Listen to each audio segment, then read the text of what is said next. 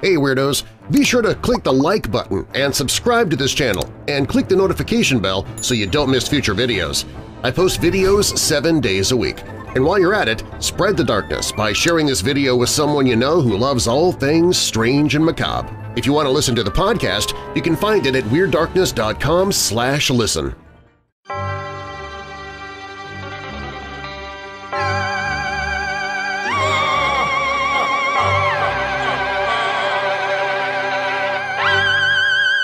Welcome to Micro Terrors. Scary stories for kids, where it's always the spooky season, full of chills, thrills, and spine-tingling spooks. Micro Terrors are family-friendly frights for those ages 8 and up. And while our stories are for younger ears, we are still talking about things that go bump in the night, and some children may not be able to handle what others can. Parental consent is recommended. Now, for tonight's Micro Terror.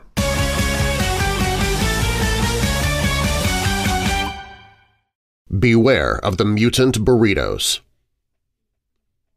The Megacade Expo was coming up at the end of the week. My friends would be there, and I was grounded. I could still see my mother waving my history test at me saying, "Look at this grade! It's because of those video games, Nick Jacobs!" It wasn't. It's just that the past doesn't interest me, only the future. I'm a science and technology kid. The way I see it, playing video games online with my friends was a skill.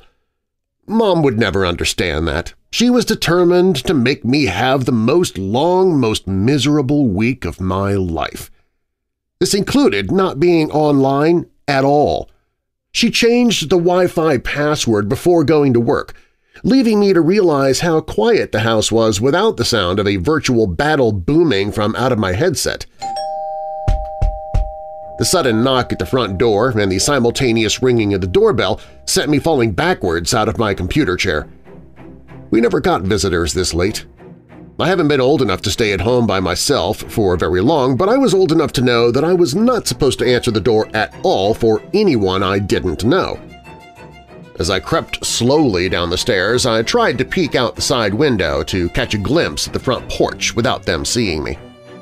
I moved in the shadows to stay in stealth mode, just like I learned from, you guessed it, video games. I could see the faint outline of something human-shaped, all right. They were tall and skinny and wore a baseball cap. They were holding what looked like some sort of package.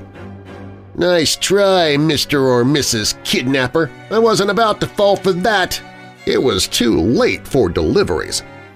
Instead, I just stayed low and watched until they moved away towards the curb. The whole time my finger was ready to dial 911 on my phone. Something was wrong with the way they moved. Their steps were stiff and robotic. It looked so inhuman that it sent chills up the back of my neck. I crept to the door and opened our mail slot ever so slightly to make sure the coast was clear. Then took the package in the kitchen to open and examine its contents. It was a clamshell box that was stapled inside of a plain brown paper bag. I instantly knew what that meant. This was a food delivery. Maybe Mom had felt so bad about coming down on me for one bad grade earlier that she ordered some grub to be sent to the house. I thought she would have at least texted me and give me a heads up, but maybe she was too busy or something. I sure wasn't going to question it. I was starving. I could tell by the smell that it was one of my favorite foods of all time. It was definitely a burrito. I quickly went to retrieve some eating utensils. With a fork in one hand and a knife in the other, I was ready to dig in. Only when I returned to the food container, it was open, and inside sat a sheet of foil with only a puddle of red sauce in the middle. No food. I immediately suspected my dog Chester as the culprit. However, the 8-year-old German Shepherd sat in his giant dog bed by the back door, inattentive to the world around him. "You're the worst guard dog of all time," I told him. The fact remained he surely didn't take my burrito, and I didn't hear the plop of it hitting the floor. Then we both turned toward a squishing noise that sounded like a wet sponge crawling around. At the base of the kitchen table was a trail of refried beans, and following the trail with our eyes, we both had to do a double-take at what me and Chester were witnessing. The burrito was inchworming its way across the kitchen by itself. Chester growled, drawing attention to us. The food creature lifted its front end and opened a hole that I assumed was supposed to be a mouth. Rows of sharp tortilla-chip teeth were revealed, along with a snake-like lettuce tongue. Sour cream saliva dripped down its sides and shot out in small drops. I wanted to believe my mind was deceiving me, that boredom had finally gotten the best of my game-addicted brain and caused me to project the weird kinds of virtual creations seen in indie titles. But somehow I knew this was happening. It was fight or flight before this thing attacked me or my dog. It was starting towards us, giving little time for second thought. I dashed to the cabinets closest to the sink. I grabbed a metal lid that belonged to our biggest pot. This was my shield. Weapon-wise, it looked like my best choice was an electric carving knife. "You came to the wrong house!" I yelled at the monstrosity that was unhinging its tortilla mouth wide enough to swallow Chester whole. I may have failed history, but I wouldn't let my dog get eaten. I charged it. The cord on the electric knife wasn't long enough to turn on, but I had another plan. Or at least I thought I did, until I slipped on the trail of refried beans that I had forgotten about. Down I went, the back of my head smacking the hard tile floor and causing me to see double. The creature looked even more intimidating from this view, like a more ugly two-headed slug. I could have even swore I heard a raspy, victorious laugh escape from its insides. It tried to bite at me when it got close enough, but thankfully I deflected its attack with my shield just in time. It recoiled and got ready to strike again. My timing was better. I slashed an opening in its midsection with the electric knife, and ground beef poured from inside. I gave my best battle cry before delivering the final blow. The creature was faster than I anticipated this time. It bit down on the edge of my blade and held it in place. The maneuver was expected, but I wasn't giving up. I held my ground, not letting the enemy intercept my weapon. Instead, I let it hold on as I dropped my shield and used my free hand to open the microwave behind me. Then I did a quick pivot and slung the creature into the opening, slammed the door closed, and turned it on the highest setting. It screamed in defeat for 1 minute and 4 seconds before shriveling up and becoming incapacitated. My brain was scrambling to decide where to go from here. Was it over? And if it was, what do I do with this thing's remains? My solution was to clean this up and finish it off in the fire pit out back. No one was gonna believe this.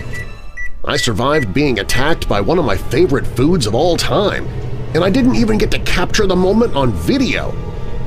Maybe it was better that I keep this to myself and never bring it up, before it was decided that I was out of my mind and they put me away forever. Once I realized that the burrito monster wasn't getting back up, I grabbed the paper bag and container it came in. All of it had to go, and I had to clean the spoils of war from the floor and walls.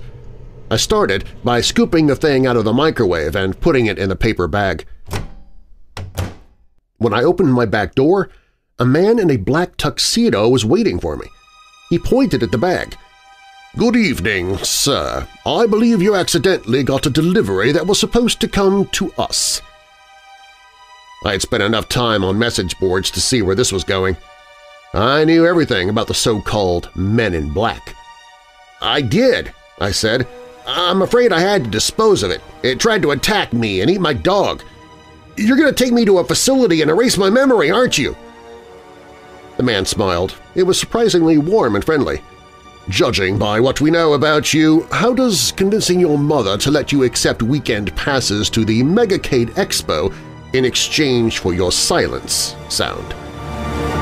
I shook his hand. That was the best deal I had ever made. Thank you for listening to Micro Terrors. Join us each Saturday for another scary story. For more fun, visit our website at microterrors.com, where we will also have spooky games you can print out and play, like wicked word searches, mysterious mazes, and more.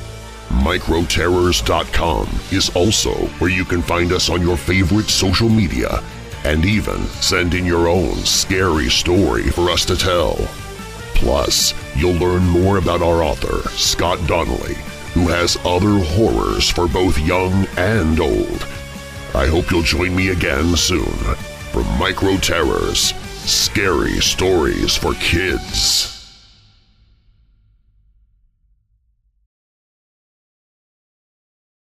Hey Weirdos! Be sure to click the like button and subscribe to this channel, and click the notification bell so you don't miss future videos. I post videos 7 days a week. And while you're at it, spread the darkness by sharing this video with someone you know who loves all things strange and macabre. If you want to listen to the podcast, you can find it at WeirdDarkness.com/listen.